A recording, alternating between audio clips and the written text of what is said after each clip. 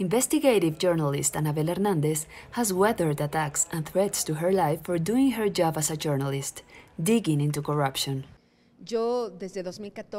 I have lived in involuntary exile since 2014 because the Mexican government has not had the capacity of the state to protect me. With 8 journalists killed so far in 2022, families of victims and international bodies are saying enough is enough. What it means is that we do not have rule of law in Mexico. If we had rule of law, the killers of journalists would be in prison. But in 98% of cases, it's not like that. Organizations like the Committee to Protect Journalists say a big part of the problem is that organized crime has corrupted local and state governments. The existence of organized crime in the vast majority of the regions and states in Mexico, their collusion with public officials is extremely important because it means that journalists who are not only extremely vulnerable to attacks constantly have to deal with very strong power players who are willing to use deadly force against them.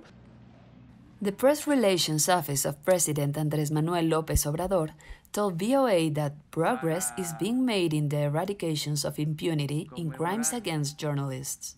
Action is being taken against suspects in at least 6 of the cases from this year, the statement says. But critics of the government response say that's not good enough and are addressing the violence through a people's tribunal on the murders of journalists.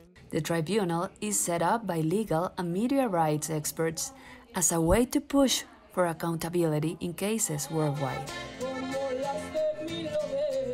In April, the tribunal came to Mexico City to hold hearings on 3 cases where prosecutors say the state had direct involvement or was negligent in securing justice. One of the cases is that of Miguel Ángel López Velasco, a journalist from Veracruz, killed alongside his wife and son in 2011. I think that Miguel, like many other journalists, was isolated, trapped in his own duty, in his own sense of duty. I am sure that he knew perfectly well that what he was doing was dangerous, but nevertheless, he prioritized the interests of society. Now, more than a decade after his death, the tribunal is trying to raise awareness about the deaths of Velasco and other journalists. Several aspects that we want to highlight in this process. First, the human tragedy and the brutality of the murder, in which we must remember that this journalist, Miguel Ángel, was murdered with his wife and son.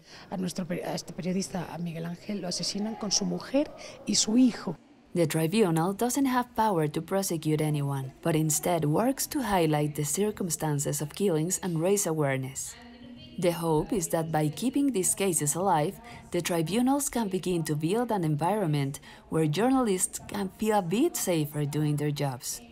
For VOA News, Erika Grothe, Mexico City.